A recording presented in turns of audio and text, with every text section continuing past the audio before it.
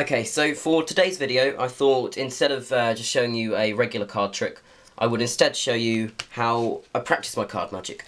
And when I practice three things. They are sleight of hand, misdirection, and making money, because otherwise, what would be the point?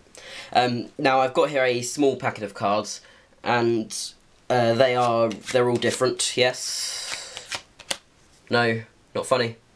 Okay, they're all ace of spades, and what that means is, it means that I don't have to sort of set up before I do tricks, so therefore when I'm practicing I can just sail through for hours and hours. So what I'm going to do is I'll put a few aces down on the table, face up, face down, face up, face down, just like that, and I've got about half of them down there, so we've got about half of them left. Now what I'll do is I'll put a face up ace down on the table, and I take a face down ace and put it on top. Now I'll give it a shake. And this is where the sleight of hand comes in. I turn the bottom card over.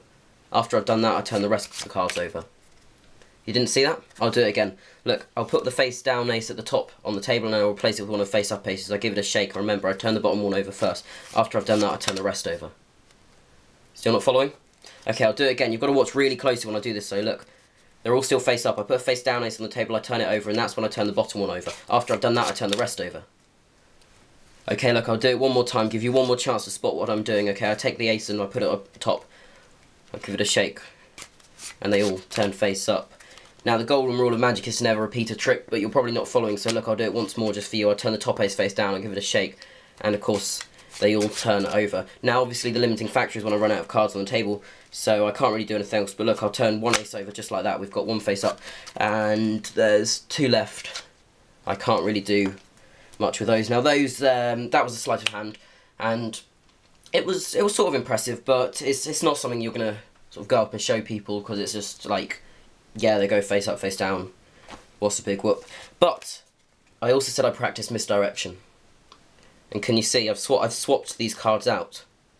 Okay, you were watching my hand, you didn't notice that I've changed each one of these cards. Can you see they're not the ones we started with? You don't believe me, do you? Okay, look, well, what if I show you that each one of these has a completely different coloured back? Now, that was misdirection. I said I also practice making money, and what could make me an awful lot of money is if I was playing a game of poker and I got dealt an ace, a king, a queen, a jack, and a 10 of spades, giving me a royal flush. That was The Royal Scam by Bannon, and I hope you enjoyed it.